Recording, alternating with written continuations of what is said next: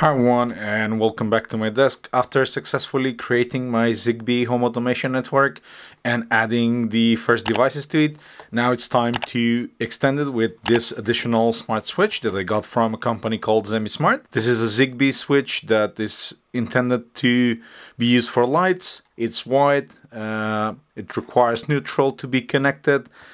It's based on touch, which actually is just a button, and it's a 3-gang switch, so it can control 3 independent circuits. Now the position that I need this to be mounted on only requires one light, but I'm planning to use the additional 2 buttons to control some other lights that will be connected to other module through Home Assistant, so we can make the entire setup more interesting than just wiring it up. Now the first thing that comes to mind when I got this is that there is no manufacturer logo. We have the model here on the back, but there is no actual logo of the manufacturer, which in fact we're gonna see inside. So this is the manual and this is the actual switch. Inside the box we also have 2 screws so we can mount it. Let's take that away, and if we flip the switch, we can see that this is from the company Zemismart, which appears to be making quite a lot of devices. This device was actually sent for me to test and review, and this is what we're gonna do today. But before we jump into any details, I want to thank today's sponsor, which is Altium 365. If you're designing electronics, you know how messy the process can get. Scattered feedback, outdated files, supply chain surprises, and endless back and forth between teams. That's where Altium 365 comes in. It's the ultimate cloud platform for hardware development, built to keep your project fast, organized, and manufacturing ready. With Altium 365, your entire team stays in sync. Real-time collaboration means no more digging through emails for feedback. Comments and markup live right in your design files. Automated BOM management pulls live pricing, availability, and risk alerts so you avoid last-minute part shortages. And with seamless ECAD-MCAD integration, mechanical and electrical teams work together without errors or rework. Everything is secure in the cloud with version control so you never lose track of changes. Plus, AI-powered tools help you spot risk early and speed up decisions. Whether you're a solo designer or part of a global team, Altium 365 streamlines the journey from concept to production, cutting delays and cost along the way. Stop wrestling with disconnected tools and start building better electronics faster. Check out Altium 365 from the link in the video description and claim your subscription bonus. Now, if we look at the switch on the manufacturer website, we can see that there are 3 variants, so 1-gang, 2-gang, and 3-gang, so you could control 1, 2, or 3 independent circuits. And if we go down to see the description, this is advertised being able to be controlled via Apple HomeKit and the Tuya Smart app, because I'm guessing that's the firmware that's running on it. It uses buttons from a mouse, so a computer mouse, so they could withstand quite a lot of presses.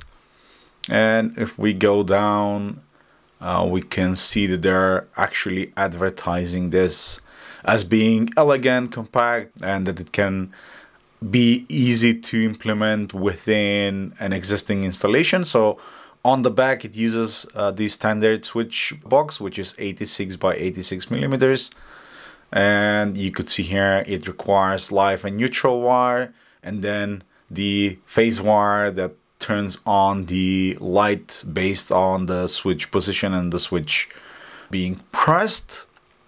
I'm not gonna use this with the Tuya app, but I'm gonna connect it with Home Assistant. We can see that based on the rating, it can have a maximum of 700 watts per gang for an incandescent load, or 300 watt per gang for an LED, or a 16 amp max. Usual LED lights are way below that and can work from 110 to 240 volts, both on 50 and 60 Hertz, so it can be used both in Europe and in the States as well. Now, if we take a closer look at the switch, here is the front plate, and this front cover is made out of thin glass, so it actually feels quite nice to the touch. And if I press on the switches, no matter where I press, I can hear the click of the button, so they must have an interesting lever mechanism or something that presses the button no matter where I click. So this actually looks quite nice, and it's quite stylish on the side as well. And here is the back. It appears that I should be able to pry open this front cover from the back. Let's see how that looks. I'll try to be careful not to break it.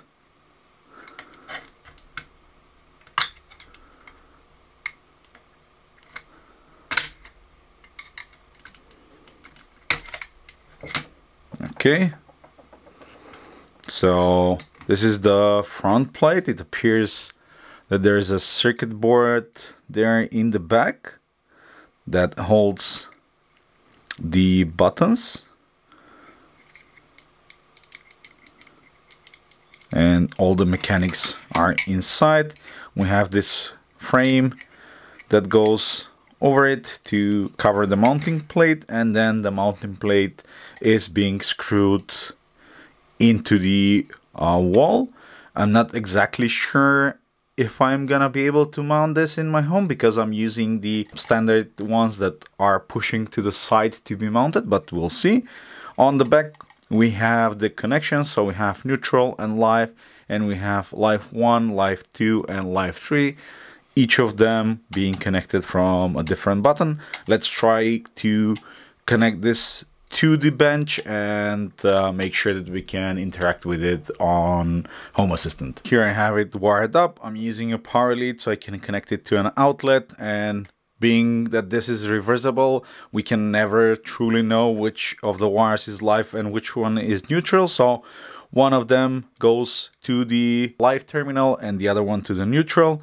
The neutral comes out and goes to the light bulb. I'm gonna use just a regular cheap LED light to test it out. And from the L1 contact, I'm also connecting to the live on the bulb. So let's flip this over, and I'm gonna connect it to power for the first time. Let's see what happens. Okay, so nothing yet. Let's try the switches. Okay, that seems to be working. I'm guessing that those two are working, but currently we do not have anything connected to it. There's just this light that is connected here, and as a basic switch, this whole thing works. Now let's go into Home Assistant and try to pair it up and control it through Home Assistant. Also, there seems to be a very faint indicator light that's on the switch, so you can locate it in the dark, and it also giving us status updates. I'm not really sure what that means, so I'll have to check the manual to see which one I need to connect to enter pairing mode, but let's see. So you see that one is being on and off, and this one flashes. Let's consult the manual, and based on the manual it means that this is now in configuration mode. Let's see what happens in Home Assistant. Okay, so here I am in Home Assistant. Let's try to add a device. Currently it's searching. The light is no longer flashing. Maybe I need to turn it on for some time. Yep, so now it flashes. Okay, probably it exited configuration. Let's try and hold it for a bit more.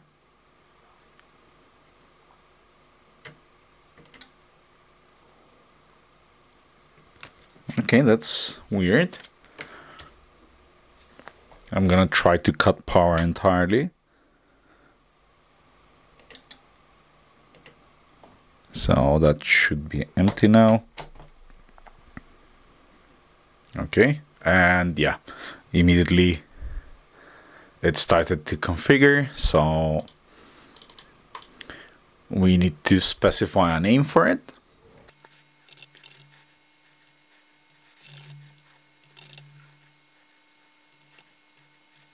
Okay, so here it is, and we have 3 lights. When I trigger it from Home Assistant, you see that it turns off, and I can control it both ways. This is for the second light and the third light. So, and we can configure what happens with the lights and what is the power state upon power loss. So if we happen to lose power, how the light will appear next time is being turned on, and I want off because that's how usually lights will work. Now, if you've seen my original Zigbee setup video, you would see that I've used this as a test light, so I could demonstrate that it's all working. And this is just a simple mini switch that controls an incandescent light bulb, and we can use different switches to trigger it as well as control it through Home Assistant. Now what I want to achieve is to connect this switch to turn on this device, because this I'm planning to add to the light that's going outside, so the one that lighting up on the balcony, but I do not have a wire coming in to this switch, so I can use the gang on this one, but I will use this as a trigger to turn on this and this. So hopefully we can make it work. Let's go to Home Assistant to try and set it up. So the way how we can add this is through automations.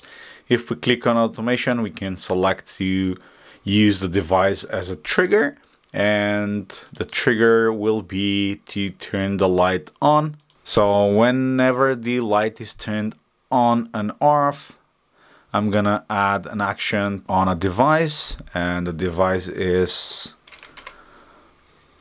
test light, and I want to toggle the test light. So whenever I press, I want to toggle this. So let's see, we'll name it as toggle other light, and let's see if it's gonna work.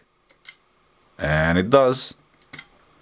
So you could see now we have two independent devices being triggered. So this one still works. If we have something connected to this state here, then you could see that this now turns it off. I can choose to turn it off from here, and I can turn it off from there. I can use the switch as per usual, and I can also use this touch, even though I don't have a physical connection between the two.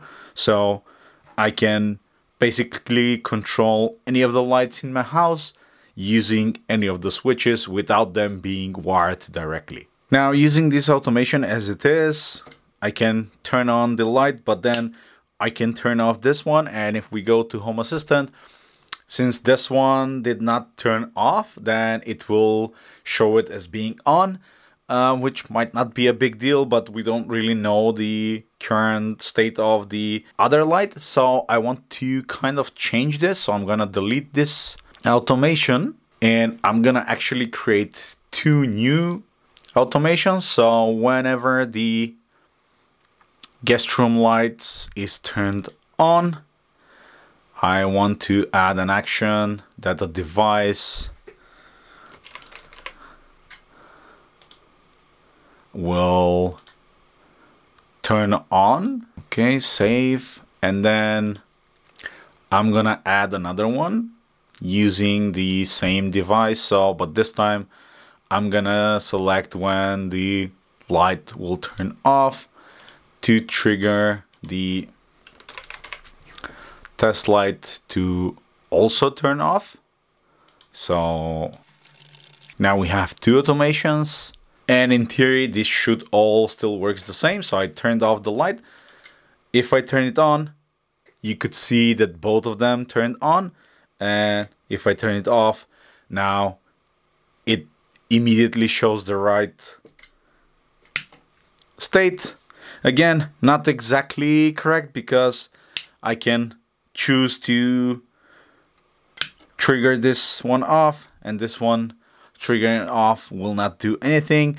To be able to directly link both of them so they are at the same state at all times, we need to add another automation on this one, same as we added on this button. So whenever it's turned off, it turns off this, and whenever it's turned on, it turns on this. So we have an entire sync on both of the functions. And with that, you should now be able to create additional automation for a smart home setup where you can connect disconnected devices in your setup, where you can turn off lights or any other switches from anywhere else in the house.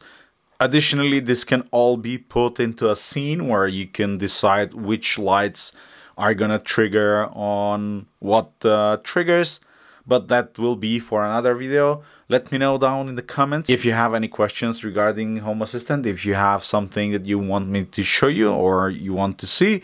If you have any questions regarding this switch, then be sure to leave them down in the comments as well. Make sure to subscribe so you see my future Home Assistant endeavors, and I will see you all in the next one. Cheers!